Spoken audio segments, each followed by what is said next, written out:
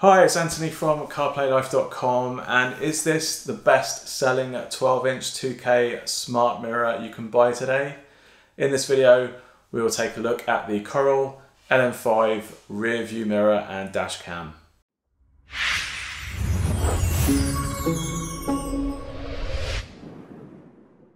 This is a dash cam and rear view mirror for your car that simply attaches to your existing rear view mirror. On the back there is a 2K resolution camera, and under the mirrored surface there is a high quality IPS display. In the box you get the dash cam mirror itself, a long micro USB to 12 volt cable to power it. You get a free 32 gig SD card to store captured videos and images onto it, and a test certificate and a manual. And finally you get an additional 1080p rear view camera that is attached to 10 meters of cable to install it to the rear of your vehicle. As I said earlier, not only will the LM5 act like a standard rear view mirror, it also has a full screen IPS display underneath it.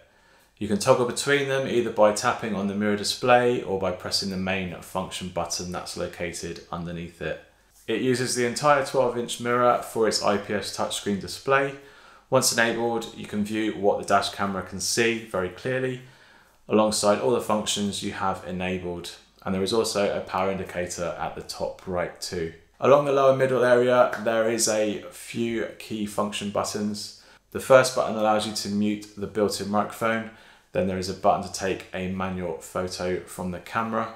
You can start and stop the recording with the middle button, and the final two buttons are there to save an event recording and also to enter into the settings menu to interact with its many onboard functions.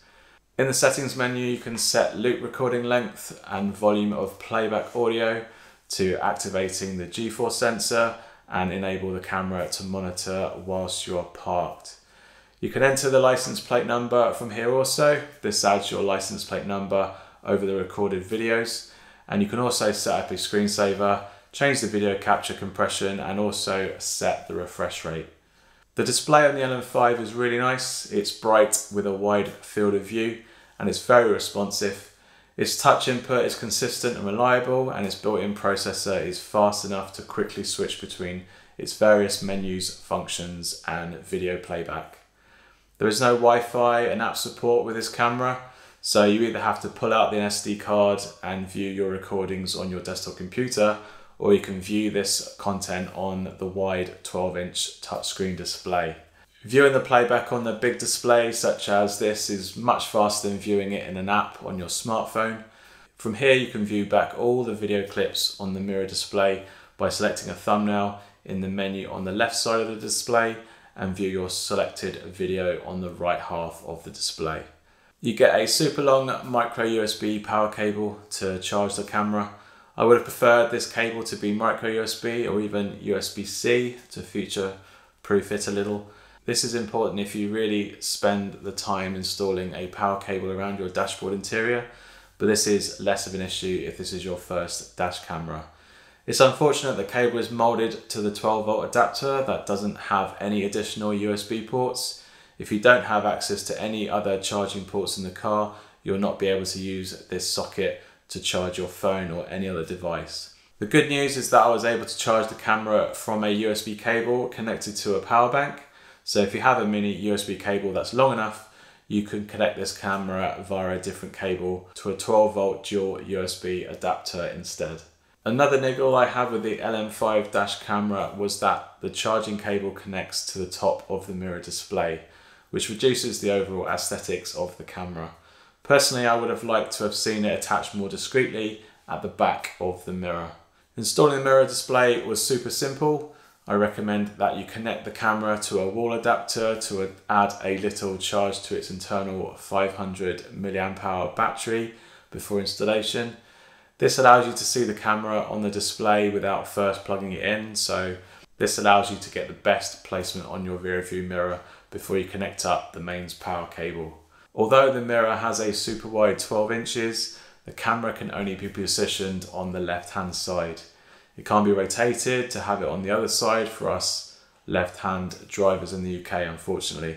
With its built-in sensors, I would have liked to be able to rotate the dash camera and have its interface rotate and adapt to its new orientation. Once I mounted the display as close as to the edge of my rearview mirror as I could get it, it just wasn't long enough to hide the rearview mirror on my Mark 7 Golf in its entirety, again reducing the overall aesthetics of it a little. It's unfortunate that you can't replace your existing mirror either with this display, because there simply isn't any mounting holes or ways to attach it other than around your existing mirror. But as there are so many other mounting types in vehicles, I can understand why this isn't available, but I would have liked to have at least seen a general mounting solution to replace my mirror with this display. The dash cam carries some decent specs. It has a 2K recording resolution of 2560 by 1440p. It's worth pointing out that you don't see this entire capture on the mirror display.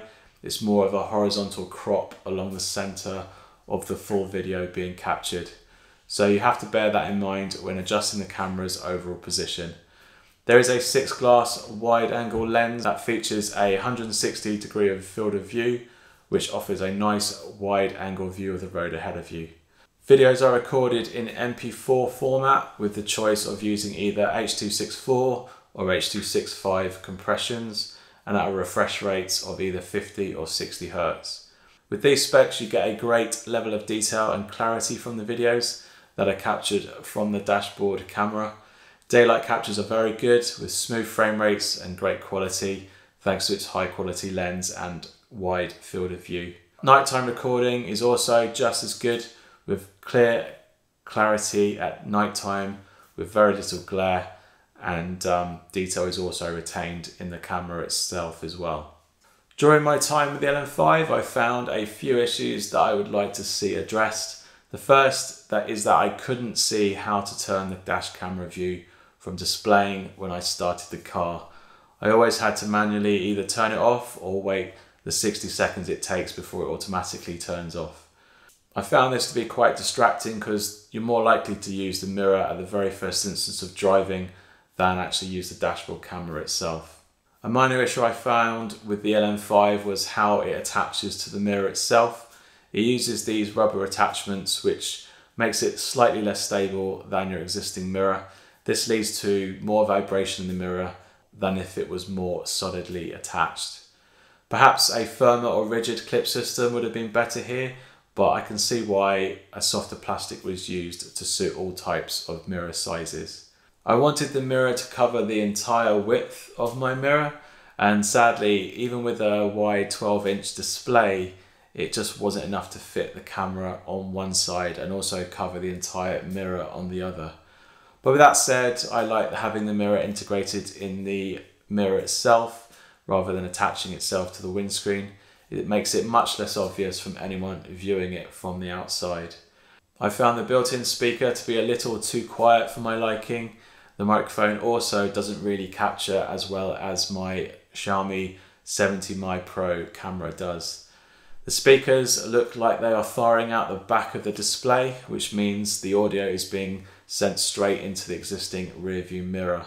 This results in a quieter overall audio display, where I think downward firing speakers from the bottom of the casing would have been much better here. I was unable to review the rear view camera module, but its cable length and high resolution lens will be definitely sufficient for the purpose of a rear view camera. With the built-in reverse assistance of the large 12-inch screen, I would only imagine how much better that would improve the experience when reversing in a car with limited rear vision. The Coral LM5 rearview mirror dashboard camera retails for $199 directly from Coral, and it also comes with free shipping. There's a lot to like with this product, however there is a few refinements that could have been made to make it truly a must-have accessory in your car, or a recommended replacement for your existing dashboard camera. Alright, thanks for watching. I hope you found this helpful. If you have, give us a like, give us a subscribe. It really helps us out. And I'll see you on the next one. Cheers. Bye.